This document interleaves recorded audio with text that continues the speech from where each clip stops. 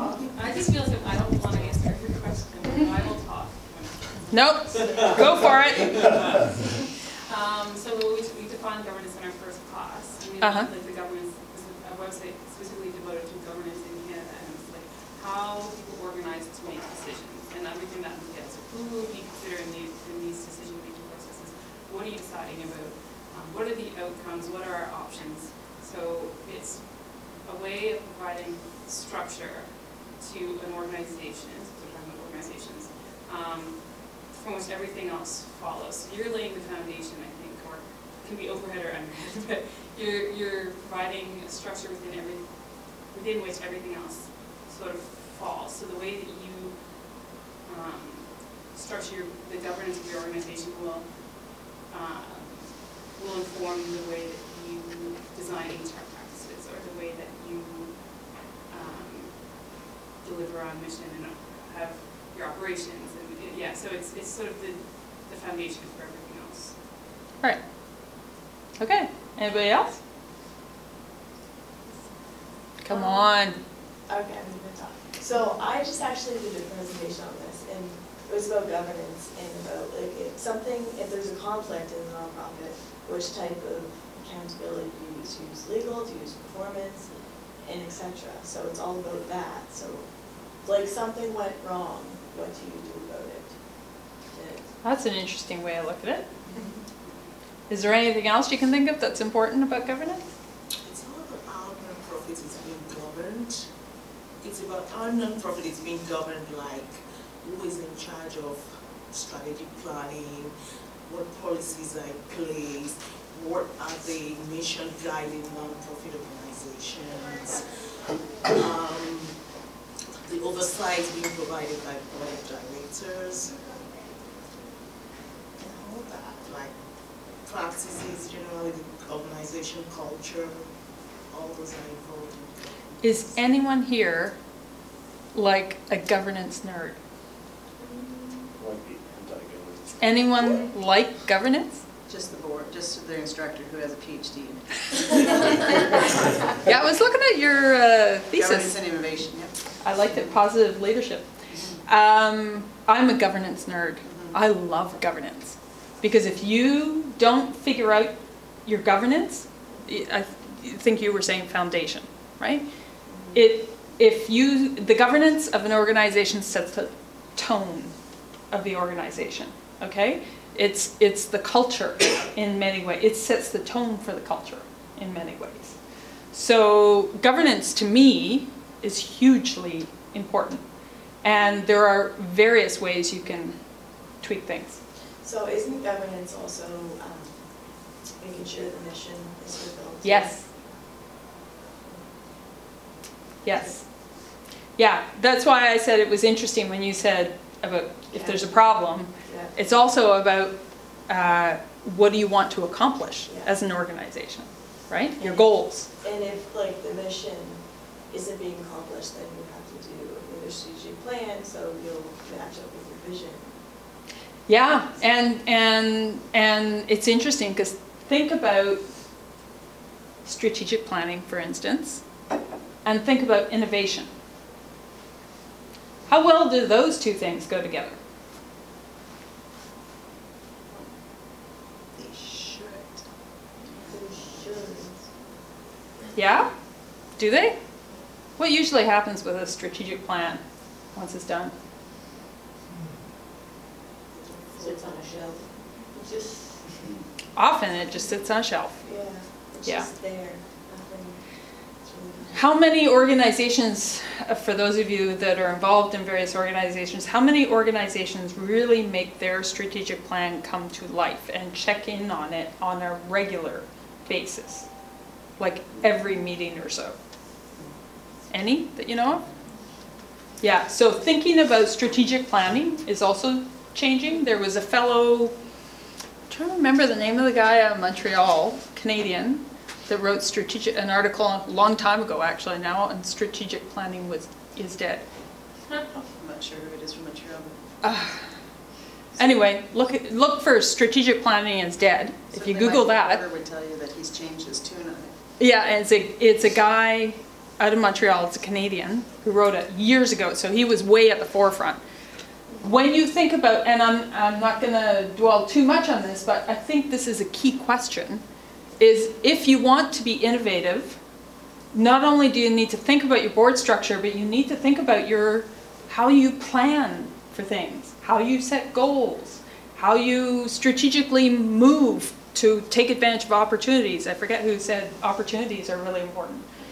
How much does a business really even, especially in startup phase, okay, which a lot of nonprofits are basically always in, startup phase, how often do you actually do a written plan and then constantly revisit it and check it and that sort of thing? Okay, so I'll just leave you with that question for now. I'll just highlight, one of the things we've talked about is when you look at your board makeup, for example, on one of the boards that I'm on right now is making sure we have an innovation person on the board. So there's somebody that's there that's designated as an innovation director.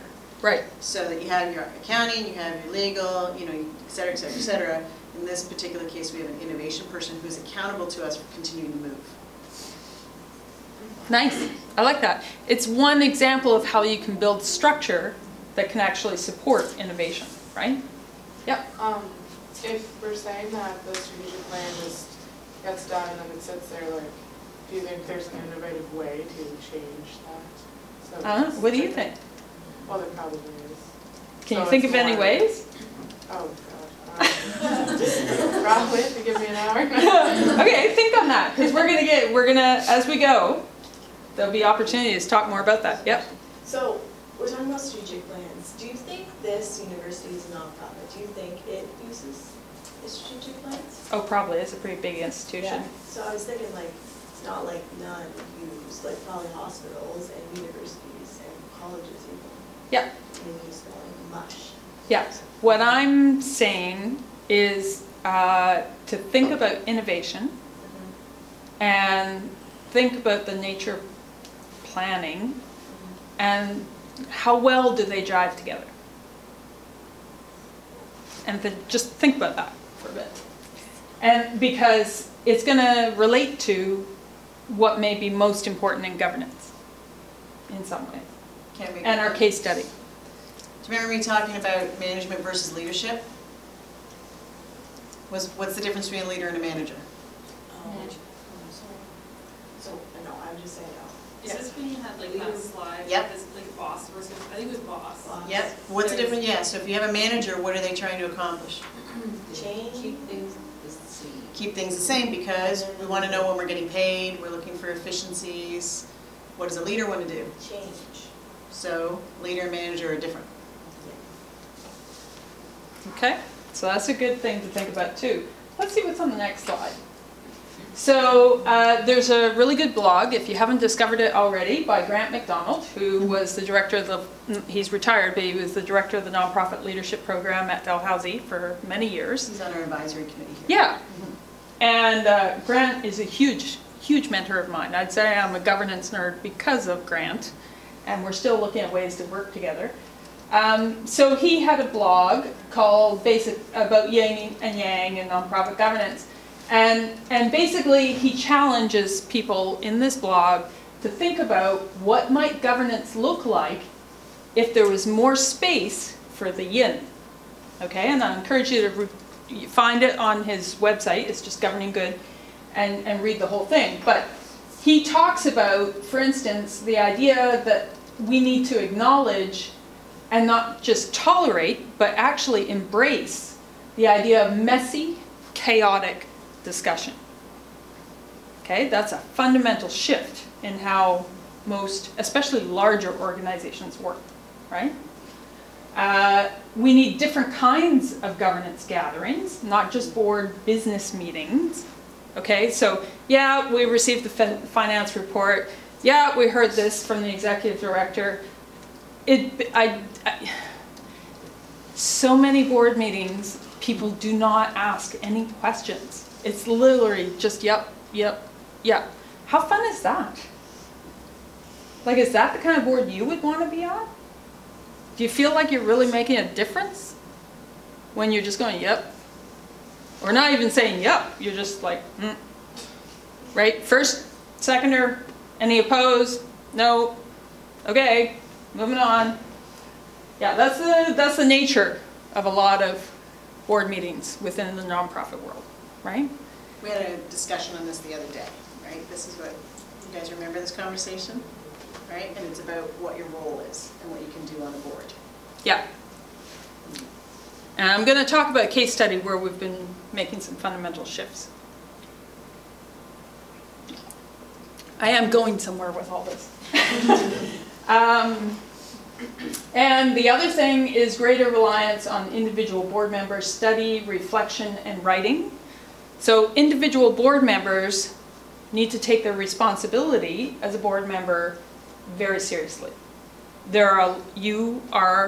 If you're on a board, you have a particular role to play in the organization, and it's a very important one.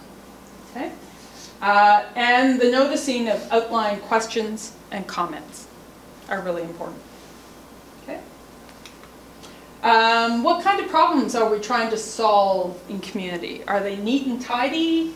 What do we need most to address them, do you think? Are we dealing with neat, tidy little problems? What are we dealing with? Wicked problems, yes. That's one of my favorite words. Yes, anything else? A lot of the time it can be messy. Sorry? A lot of the time it can be messy what you're trying to deal with. Messy, You yes. Factor in volunteer resources and Yes, policies outside of your house. yes. How much of the work that we actually do in nonprofits